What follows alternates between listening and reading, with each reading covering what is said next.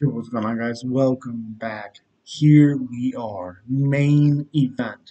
Thiago Santos versus Jamal Hill.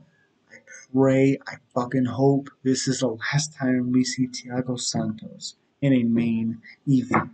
I think Jamal Hill goes out there, throws some stuff, gets Santos to engage, and lays a bomb on Thiago Santos' face.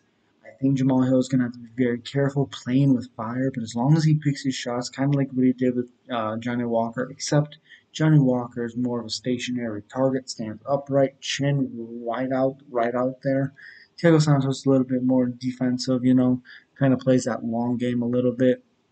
Don't get into a swinging, crazy, you know, I'll take one to give one because Santos does have power. He is quick, but if you make him work and get him a little tired, you can land something. But if you can always try to be first, I think you can knock him out. So I have Jamal Hill by knockout. 10 wins, 1 loss for Jamal Hill. Minus 270 favorite, 31 years old, 6'4 with a 79-inch reach.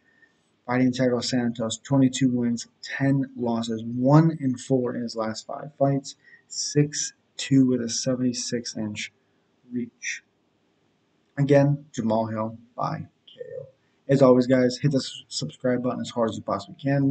Hit that thumbs up button as well, and you guys know what it is. Peace.